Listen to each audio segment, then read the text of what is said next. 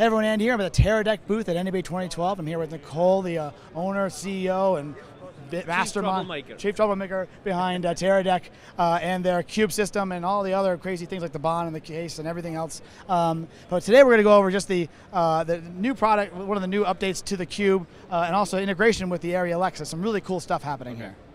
So Nicole, tell us a little bit about it. Sure. So you probably know the cube is a camera mount encoder, right? So it's a wireless video system, but it's not just a point-to-point wireless video system. It compresses at H.264, and then it sends it over IP. It's got its own built-in wireless network. It's a full-blown access point. So it creates a wireless network, and then you join that wireless network from a device like the iPad or a MacBook, or you can actually take that signal and you can even send it over the internet. So it's a great connectivity tool. You can use it on set, but you can also actually use it when you have, say, a multi-unit shoot, where the B unit is shooting at a different location and you want to send the video back to the A unit so that the director can see it, or the studio is in one location but they're shooting in another location, right?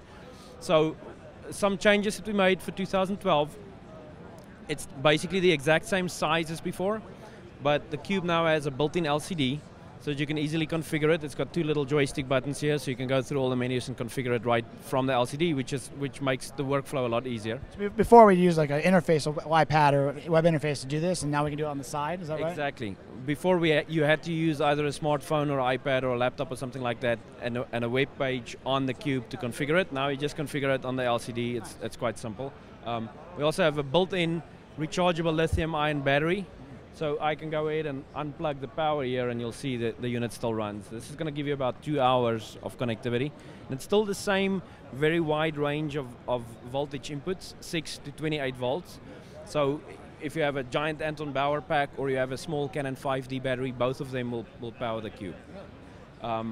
We now have a micro USB connector to charge that battery as well, so a normal cell phone charger will be able to charge the cube.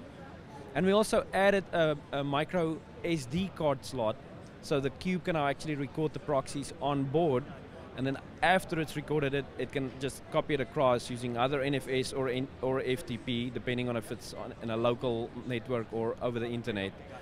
So it's a proxy maker. It was always making proxies before, but now you're actually recording those proxies. You're recording it right on the cube itself. So if your wireless system, if the range or something is out of range or the signal drops out for whatever reason, you're not going to lose a single byte of the file, because it's, it can just retry, and it's now stored the file, it can retransmit it. And you can download that via FTP or NFS, as you're saying. Exactly, and it will actually push it out automatically. You don't have to download it.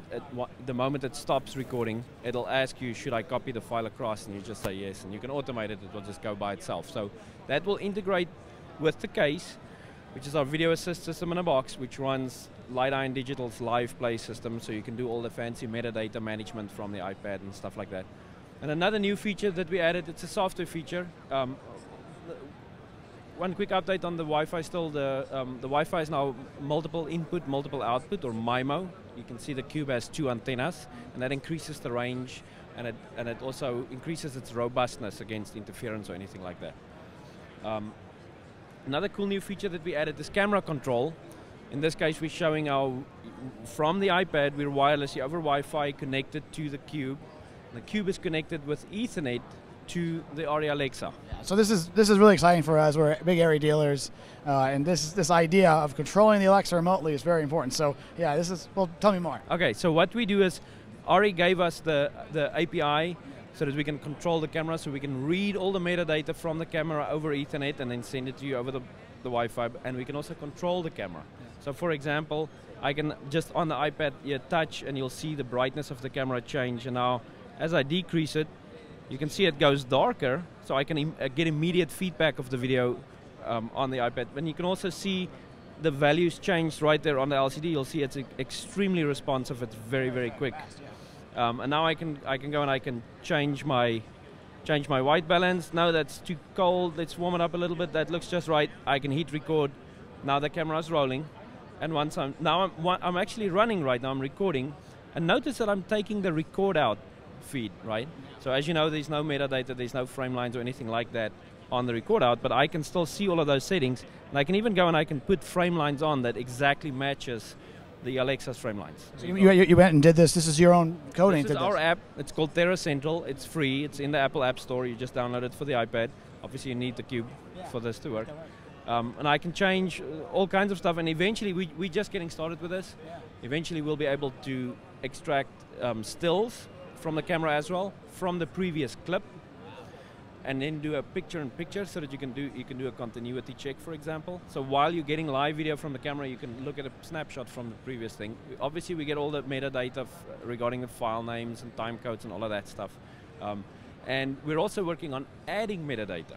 So I can be sitting on the iPad looking at the live video and I can be making notes, and that notes is actually fed back and inserted into the camera and stored on the S/S with the footage. Yeah, that's really exciting. The idea of metadata support is huge, I think. So, I mean, the Alexa has so much functionality already, but I think what you guys are really doing is even growing it. So to me, this is a really cool system for many reasons. One, I'm just going to tell you why I think it's cool. One, I have a stream on my iPad. That's very cool. Two, I'm controlling the camera, and three, I'm making proxies, all in one piece, all in one box. Right. Very cool. Right. So thank you for this. This is great. You're very welcome. I really am happy. This booth is really great. I did the live streams. I really liked doing that with the livestream.com people. So thanks for having me and going over all this. Absolutely. I really You're very welcome. It. Thank you. Thanks for supporting us. Yeah. Thanks.